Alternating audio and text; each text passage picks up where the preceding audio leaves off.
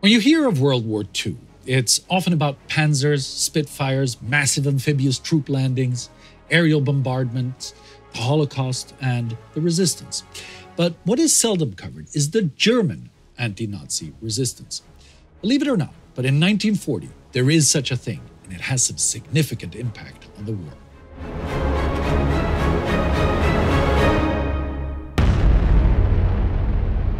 This is War Against Humanity, a sub-series of World War II in real time. I'm Spartacus Olsson. During the next 5 episodes of this series, we will look at how Germany and Japan controlled the territories they were occupying in 1940, and how the population reacted by collaborating or resisting the enemy. We will start in Germany. Here, despite the Nazis' draconian control over everyday life, there are small pockets of resistance doing what they can to thwart Hitler's plans. They help victims of the regime, rally public support against the Nazi terror, or prepare for a post-Nazi Germany.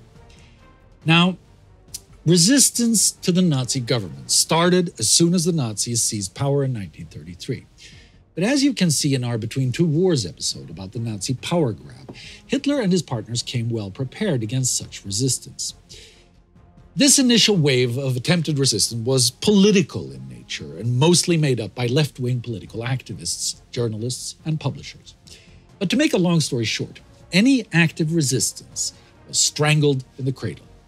The militant arm of the Nazi Party, the SA and the SS, immediately proceeded to round up more or less anyone that just might pose an active political or violent threat to the regime.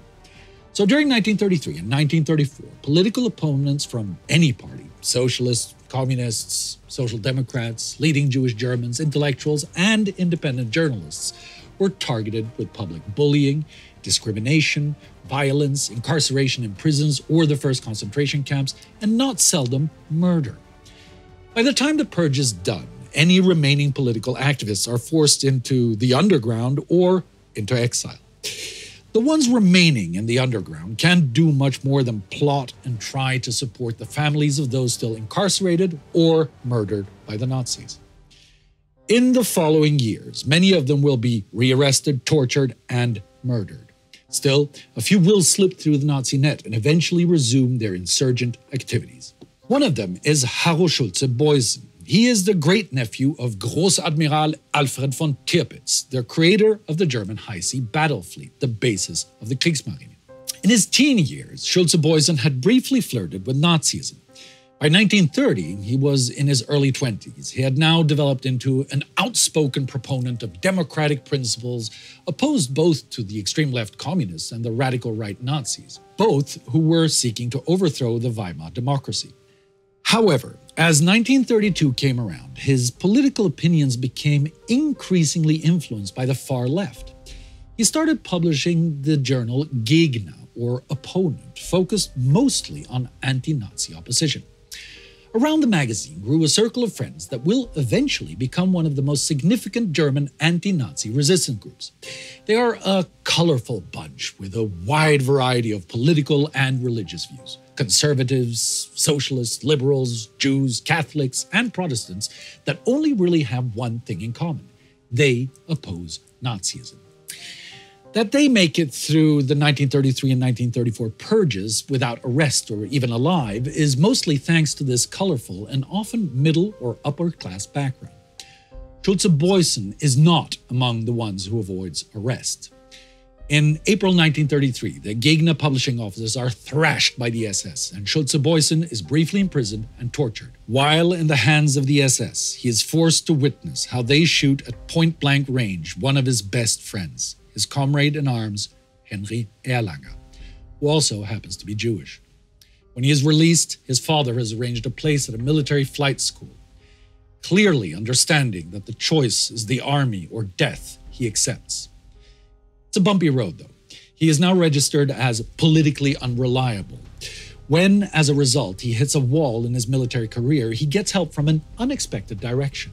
His request for promotion into a program for commissioned officers is stopped by the Gestapo. That doesn't go down well with the Luftwaffe, though. They resent being told what to do by the civilian secret police.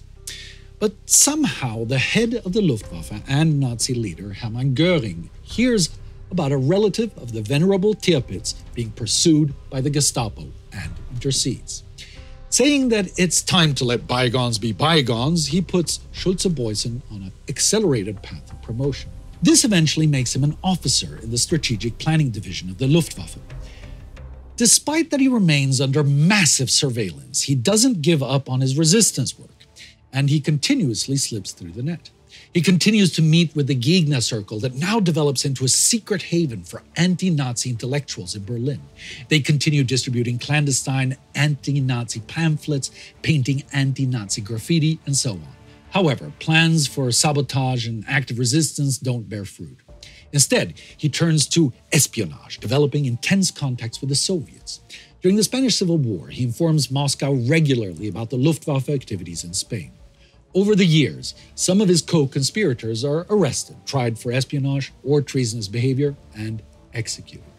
Schulze-Boysen is even taken in for questioning on a few occasions, but the Gestapo never manages to pin anything specific on him. In 1939, he gets to know Arvid and Mildred Harnack, organizers of another intellectual anti-Nazi group in Berlin. Arvid is a Marxian economist and lawyer who has infiltrated the NSDAP and works in a high position with the Ministry of Finance. Mildred, his American wife, is a literary scholar and English teacher at a Berlin night school. Starting in 1935, Arvid is gathering military and political information for the Soviets. And through Mildred's close friendship with the U.S. ambassador to Germany's daughter Martha Dodd, they start working for the U.S. in 1936. Already the next year, they inform the U.S. of the German plan to attack Poland. Between them, Schulze-Boysen and the Harnacks are networked with several disparate resistance and espionage circles that now in 1940 count at least 150 operatives. As with the Gegner Circle, they are groups of a wide variety of political, religious, and social backgrounds, all of whom are now informing Moscow, Washington, Paris, and London regularly about the state of affairs in Germany. They are students, artists, journalists, and civil servants who discreetly but systematically work to resist the Nazi government. They do that in a wide variety of ways. Libertas Schulze-Boysen, Harrow's wife, for example, writes film reviews for the Essener Nationalzeitung. She uses this as a cover to collect photographs documenting National Socialist crimes that are stored in the German Cultural Film Center in the Reich Propagandaministerium. Through her connection at the American Embassy, Mildred Harnack obtains speeches by Roosevelt commenting on Hitler's policies that are forbidden in Germany. Dictatorship, however, involves costs which the American people will never pay. The cost of the blessed right of being able to say what we please. The cost of freedom of religion. The cost of being cast into a concentration camp, the cost of being afraid to walk down the street with the wrong neighbor, the cost of having our children brought up not as free and dignified human beings, but as pawns, molded and enslaved by a machine. She uses the network of groups to keep the resistance movement informed of the outside world by passing on these speeches and other foreign information. Now, all of that might sound a bit puny in the world at war, but we should remind ourselves of the impact it has. Without these efforts, people outside Germany would be virtually blind to what the regime is doing. Without them, Germans ready to resist would have no idea of what is going on outside of Germany. So, in essence, what they are doing both influences the foreign policy towards Nazi Germany and keeps this vital flow of information alive.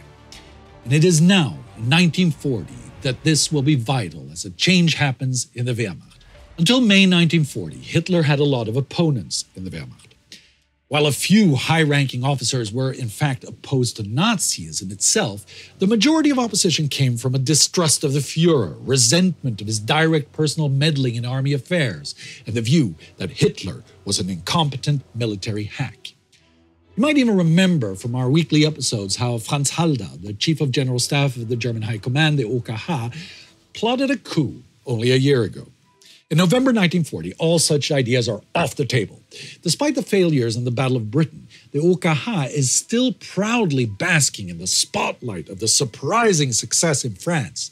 To make sure that no one steps out of line again, Hitler has made them feel that this success is a very personal thing. He achieves this by bribery through promotion and outrageous wage hikes. Halder himself has been promoted from General to Generaloberst, Colonel General. His pay is now double that of a regulated level for that rank. And he's not the only one at the top that receives such special treatment. The only opposition is now from those ideologically or politically convinced that Hitler must go. And that is a much, much smaller group. This shard of resistance is largely coordinated by Hans Oster, Generalmajor in the Abwehr, the military intelligence service. He has been an active and essential member of the German resistance since 1934. According to his own notes, his opposition develops into hot, fuming hatred of Nazism during the pogroms of the Reichskristallnacht in November 1938.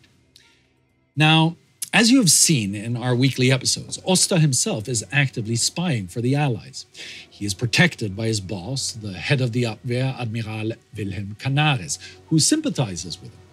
Canaris also works against Hitler by sabotaging his foreign policy and passing on erroneous or incomplete information. Thing is, Oster wants to do more, much more, but after the success in France, he faces a familiar problem: Hitler's popularity. Now, we've talked about the heavy oppression keeping German resistance in check, and it would be easy to believe that Germans just cowered under that and simply didn't dare to oppose the Nazis. That would be false. There were rare cases in the 30s when Germans protested against the Nazis en masse, like when Catholics rose up in protest against removing crucifixes from Oldenburg schools in 1936. When faced with massive public dissatisfaction like that, the Nazis simply backed down. So the simple truth is, there just wasn't much of a will to resist. Most Germans either supported the Nazis or were indifferently satisfied. Oster recognized this, and instead of trying to build a broad resistance movement, he focused his efforts on change from the top. In other words, remove Hitler, preferably by killing him. In fact, Oster was the mastermind of one of the several thwarted or abandoned assassination attempts against Hitler in 1938. He was also the instigator behind the abandoned Halder coup. And the only reason that coup was even a topic of discussion was Hitler's dwindling popularity after the invasion of Poland, which really did shock the Germans and had less support from the regular Wehrmacht leadership than you might think. But now, in the autumn of 1940, with Hitler at new heights of popularity, Oster is left with little opportunity for action. Though he hasn't given up. Neither have Harro Schulze-Boysen and Arvid Harnack. They meet in October 1940 and decide that they will from now on work actively together to form a more organized, stronger German civilian resistance movement. So there we have it.